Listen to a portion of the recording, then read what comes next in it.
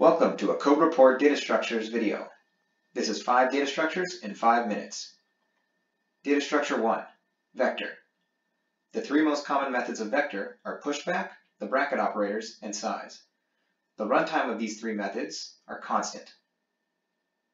Taking a look at our code example, after we initialize our vector, it has a size equal to 0. We then push back the values 20, 10, and 10, and the vector will then contain these values in that order. On the second last line, we then use the bracket operators plus an index to access a value in that vector. Because vector is 0 indexed, index 1 will retrieve the value 10. At the end of this code example, the size of our vector will be equal to 3. Data structure 2, set. Set is different from vector in that it stores its elements in sorted order and it does not contain duplicate elements.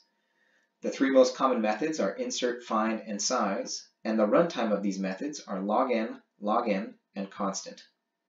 Taking a look at our code example, after we initialize our set, the size of our set is equal to 0.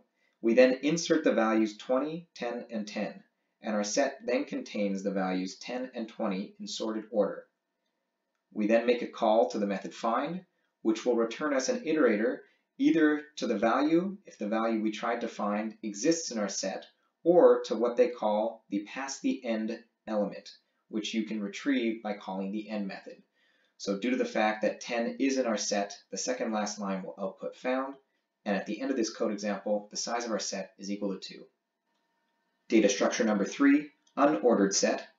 Very similar to set, it has the same 3 most common methods, insert, find, and size, the difference being in the runtime.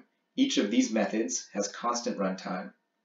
If we take a look at set's code example and then compare the unordered set code example, you'll notice that the only thing that changes is the declaration of our set.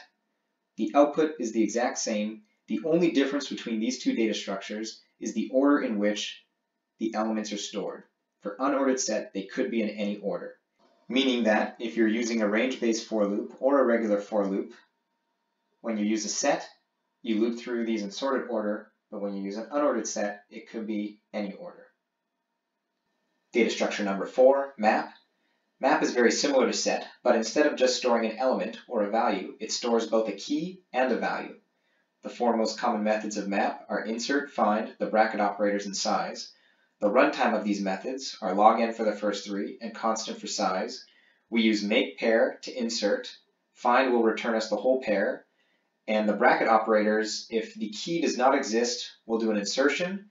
And if the key does exist, it will return us a reference to the value. Taking a look at our code example, after we initialize our map, it has a size of 0. We then insert the key and value 20 and 1. We then insert the key and value 10 and 1.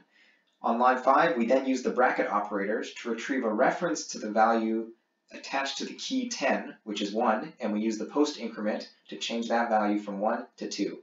On the next 4 lines, we make calls to the find method, which works similarly to the find method in set. We can then use the arrow operator first to access the key and the arrow operator second to access the value. At the end of this code example, our size is equal to 2. Last but not least, data structure number 5, unordered map.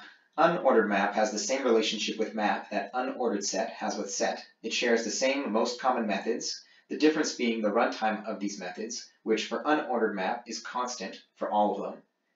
If once again we take a look at the map code example and compare it to the unordered map code example, the only thing that's different is the declaration of our map. And once again, the only difference between unordered map and map is the order in which the pairs are stored.